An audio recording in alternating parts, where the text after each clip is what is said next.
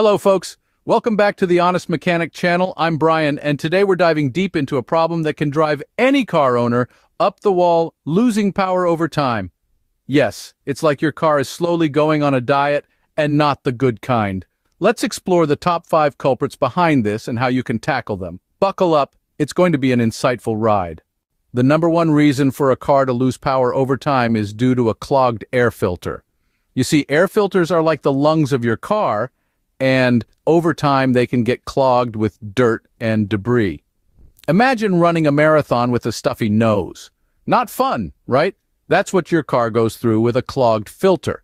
It restricts the airflow to your engine, reducing its efficiency and in turn the power. The fix? Regular checks and timely replacements. A clean air filter can make a world of difference to your engine's performance. Next up, the fuel system.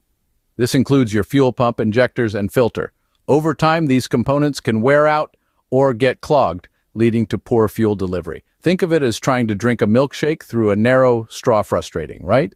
Regular cleaning of injectors, replacing the fuel filter, and checking the fuel pump's health are key. Remember, your engine loves a good, clean flow of fuel. Number 3 on our list is the exhaust system, particularly the catalytic converter. It can get clogged, causing a buildup of back pressure. This is like trying to exhale through a blocked straw. It puts a lot of strain on the engine. Signs include reduced acceleration and fuel efficiency.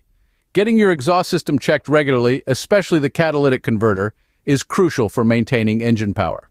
Moving on to number 4, the ignition system. This includes spark plugs, wires, and ignition coils. Over time, these components can wear out or malfunction. A weak spark leads to incomplete combustion, which means less power. It's like trying to start a campfire with wet wood. It just doesn't work well.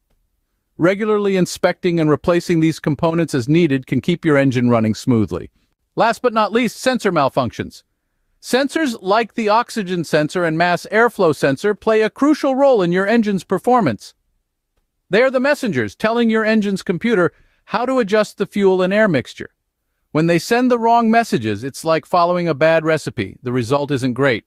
Keeping these sensors in check and addressing any error codes promptly can save you from power loss headaches. And there you have it, folks. The top 5 reasons your car might be losing power over time. Remember, regular maintenance is key to a healthy car. If you suspect any of these issues with your vehicle, don't hesitate to drop by your local mechanic. Or if you're feeling adventurous, roll up your sleeves and tackle it yourself. Make sure to hit that like button if you found this video helpful. And subscribe for more car care tips and tricks. Until next time, keep your engines revving and your spirits high. This is Brian, the Honest Mechanic, signing off.